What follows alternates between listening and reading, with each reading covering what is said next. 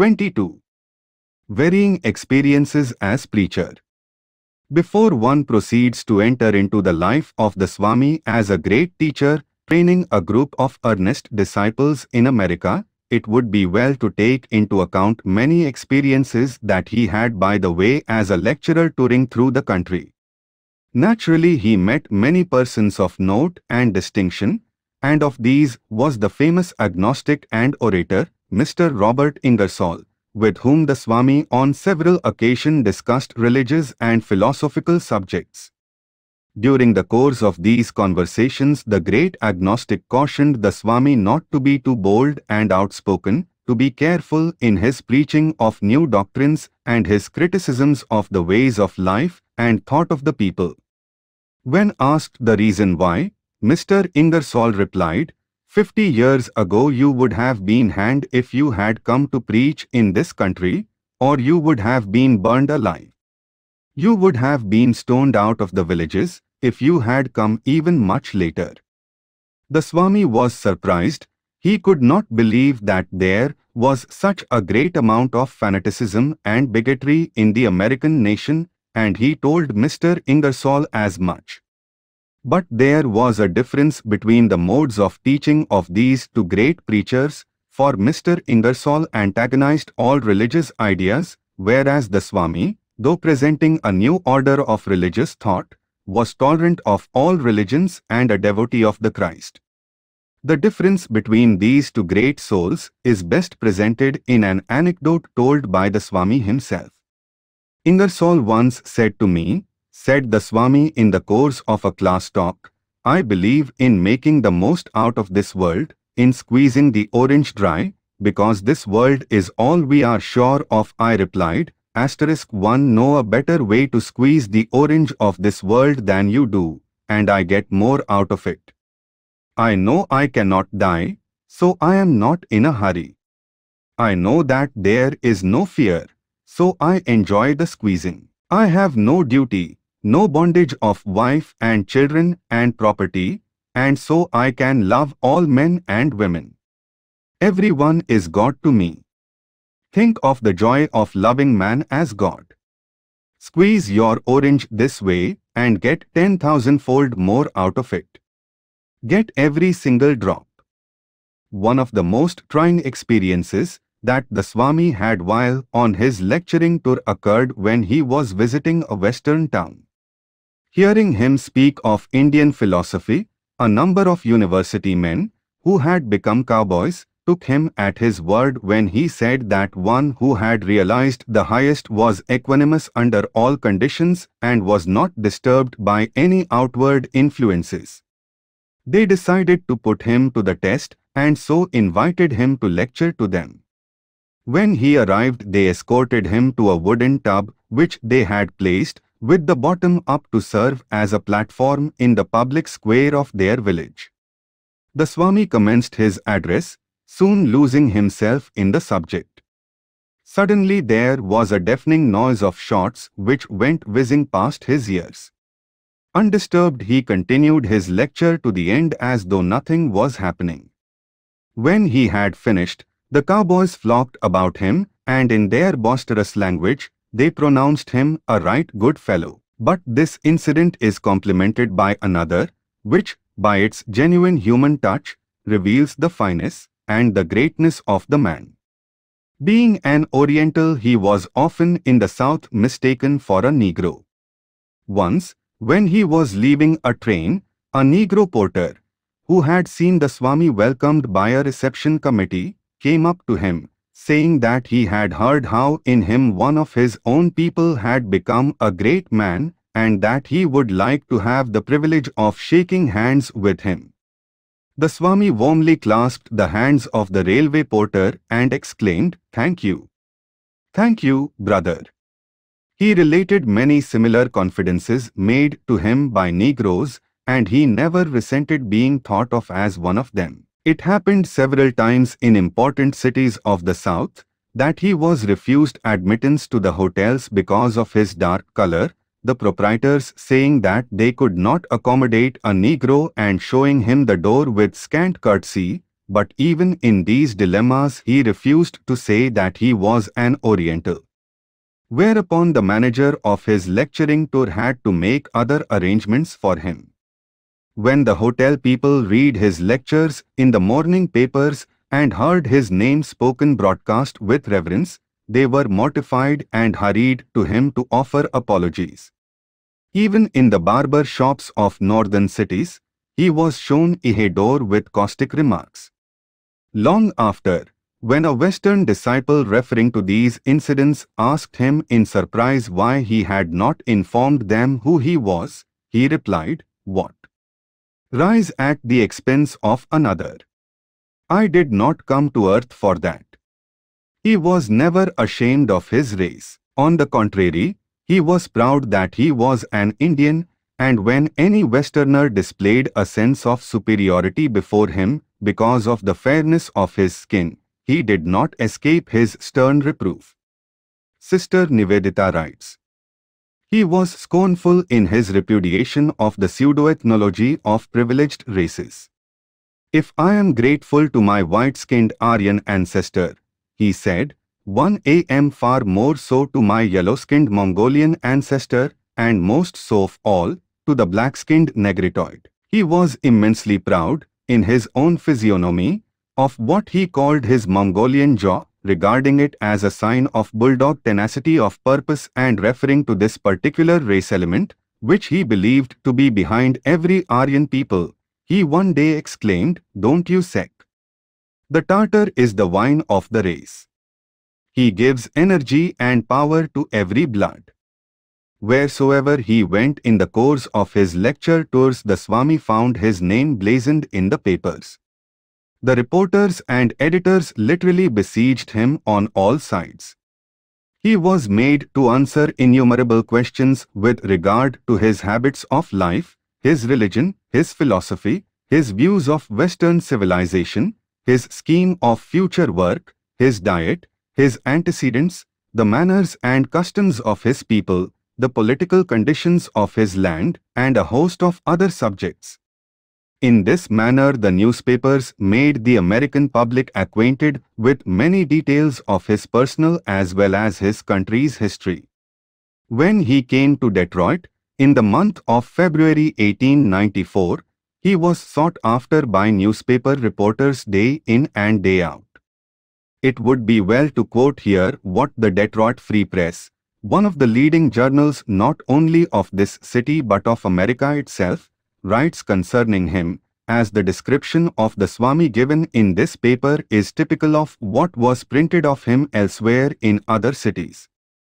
Since Tly Parliament, he has spoken to immense audiences in many towns and cities, who have but one opinion of praise and are enthusiastic over his magnetic power and his way of giving light and life to every subject he touches upon. Naturally, his views of great questions, coming like himself from the other side of the globe, are refreshing and stirring to American people. His hearers are pleasantly astonished when the dark-hued, dark-haired, dignified man rises in rich yellow robes and speaks their own language with fluency, distinctness and correctness. Commenting on his lecture of 18th February 1894, this same paper reports, Swami Vivekananda, Hindu philosopher and priest, concluded his series of lectures, or rather sermons, at the Unitarian Church last night speaking on the divinity of man. In spite of the bad weather, the church was crowded almost to the doors. Half an hour before the Eastern Brother, as he likes to be called, appeared. All professions and business occupations were represented in the attentive audience: lawyers, judges, ministers of the gospel, merchants, a rabbi, not to speak of the many ladies who have, by their repeated attendance and rapt attention, shown a decided inclination to shower adulation upon the dusky visitor, whose drawing-room attraction is as great as his ability in the rostrum. The lecture last night was less descriptive than preceding ones, and for nearly 2 hours Vivekananda wove a metaphysical texture on a face human and divine, so logical that he made science appear like common sense. It was a beautiful logical garment that he wove, replete with as many bright colors and as attractive and pleasing to contemplate as one of the many-hued fabrics made by hand in his native land and seemed with the most seductive fragrance of the Orient. The dusky gentleman uses poetical imagery as an artist uses colors, and the lutes are laid on just where they belong, the result being somewhat bizarre in effect, and yet having a peculiar fascination. Kaleidoscopic were the swiftly succeeding logical conclusions, and the deft manipulator was rewarded for his efforts from time to time by enthusiastic applause. Writing of her appreciation of the Swami, in his first visit to Detroit, Mrs. Mary C. Funk, a well-known society woman of that city, says many years after, February 14, 1894, stands out in my memory as a day apart, a sacred, holy day, for it was then that I first saw the form and listened to the voice of that great soul, that spiritual giant, the Swami Vivekananda, who 2 years later, to my great joy and never-ceasing wonder, accepted me as a disciple. He had been lecturing in the large cities of this country, and on the above date gave the first of a series of lectures in Detroit, in the Unitarian Church. The large edifice was literally packed, and the Swami received an ovation. I can see hint yet as he stepped upon the platform, a regal, majestic figure, vital, forceful, dominant, and at the first sound of the wonderful voice, a voice all music, now like the plaintive minor strain of an Aeolian harp, again, deep, vibrant, resonant, there was a hush, a stillness that could almost be felt, and the vast audience breathed as one man. The Swami gave 5 public lectures, and he held his audiences, for his was the grasp of the master hand, and he spoke as one with authority. His arguments were logical, convincing, and in his most brilliant oratorical flights never once did he lose sight of the main issue, the truth he wished to drive home, Indeed, one of the notable characteristics in all the Swami's addresses delivered at this time, which the newspaper descriptions of him did not fail to notice, was his patriotism. To quote one of them, his patriotism was perfervid. The manner in which he speaks of my country is most touching. That one phrase revealed him not only as a monk, but as a man of his people. Everywhere he went the Swami gave himself and his time unstintingly in service. He gave and gave until the strain became intense. He accepted every invitation, thinking that it was an opportunity afforded him to help others. He felt that he was being guided by the Lord, and it was true of him that he exerted as great an influence in private as in public life. To present the ideals of the civilization and the religious consciousness of his own race to the peoples of the West, to enhance the spiritual vision of all with whom he came into contact, to enlighten the Western mind with the knowledge of the Advaita Vedanta, these were the ideas which possessed him. The spiritual side of his message was constantly in the foreground, and he found that though India might be seriously in need of material aid, the West stood infinitely more in need of spiritual assistance. So he decided that he should give himself to the West as well as to the East, that he should give himself, in fact, to the whole wide world. During this period and continuously the Swami received invitation after invitation to speak before clubs and churches and before private gatherings. Most of these he readily accepted in so far as was practicable for him, and thus it is no wonder to find him traveling here and there and everywhere in the eastern and midwestern states of America, numbers of times, from Chicago to New York and from Boston to Baltimore. He had to deliver 12 to 14 lectures or sometimes even more a week. He felt greatly the excessive physical and mental strain. He confessed that on his lecture tour after a time the strain was so great that he felt as if he had exhausted himself intellectually. At such times he asked himself, "What is to be done? What shall I say in my lecture tomorrow?" And in his extremity, he was aided in many wonderful ways. For instance, at dead of night he would hear a voice shouting at him the very thoughts which he was to speak on the morrow. Sometimes it would come as from a long distance, speaking to him down a great avenue, as it were, and then it would draw nearer and nearer. Or again it would be like someone delivering a lecture alongside of him, as he lay on his bed listening. At other times two voices would argue before him, discussing at great length subjects that he would find himself repealing on the following day upon the platform or in the pulpit. Sometimes these discussions involved ideas that he had never heard or thought of previously. He was not, however, puzzled at these strange happenings and interpreted them as manifestations of the wider faculties of the mind, subjective, mere automatic mental operations. The mind, imbued with given forms of thought, works instinctively on their enlargement, calling on the creative faculties for their more perfect presentation and utterance.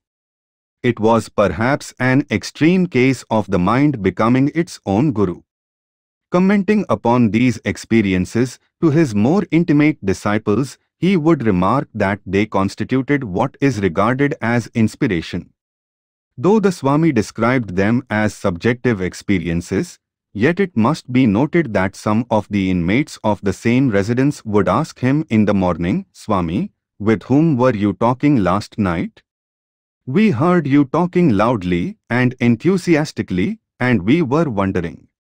The Swami would smile at their bewilderment and would answer in an evasive manner which left them mystified. To his disciples he would explain that these incidents betrayed the powers and potentialities of the self and denied that there was anything miraculous about them. During this time and at certain subsequent periods of his stay in the West, the Swami felt extraordinary yoga powers developing spontaneously within him, yet rarely did he exercise them with determination. In the few cases that he did so, it was only for some grave reason. He could change, if he so wished, the whole trend of the life of anyone by a simple touch. He could see clearly things happening at a great distance. Some of the intimate disciples to whom he spoke casually of this fact prevailed upon him to allow them to test him, in spite of his abhorrence of making a display of psychic powers, and they invariably found his words to be true. On many an occasion his students would find him answering and solving the very doubts and questions that were troubling them at the moment. He could read one's past life and read the contents of one's mind at a glance. Once a wealthy citizen of Chicago chaffed the Swami rather flippantly about his yogic powers and challenged him to demonstrate them. He said, "Well, sir, if all this which you say be true, then tell me something of my mental makeup or of my past." The Swami hesitated a moment, then he fixed his eyes upon those of the man as though he would pierce, by some quiet but irresistible power, through the body to the naked soul. The man at once became nervous.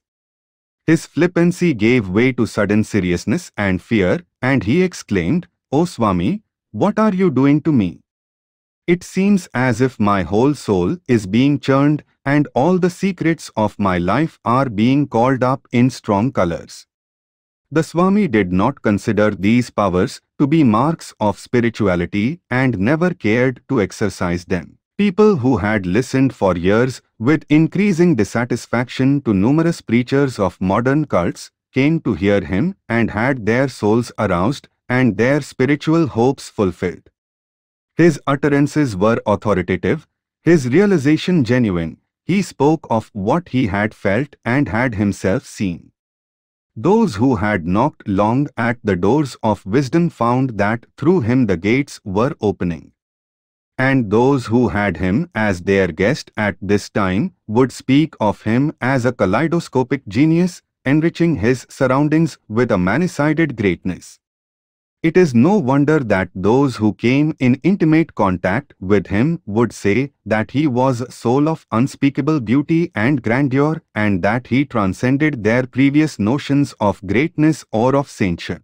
In September 1894, finding that his American work had been willfully misrepresented in Calcutta and that enterprising publishers were printing books of his speeches and sayings in such a way as to savor of political views, he wrote with vehemence to a disciple in Madras stating, "I am no politician or political agitator. I care only for the spirit. So you must warn the Calcutta people that no political significance he ever attached falsely to any of my writings or sayings." What nonsense! I heard that the Rev. Kaligharan Bankerjee, in a lecture to the Christian missionaries, had said that I was a political delegate. If it was said publicly, then publicly ask the Babu from me to write to any of the Calcutta papers and prove it, or else take back his foolish assertion. I have said a few harsh words in honest criticism of Christian governments in general, but that does not mean that I care for or have any connection with politics. Tell my friends that a uniform silence is all my answer to my detractors. This nonsense of public life and newspaper blazoning has disgusted me thoroughly. I long to go back to the Himalayan quiet.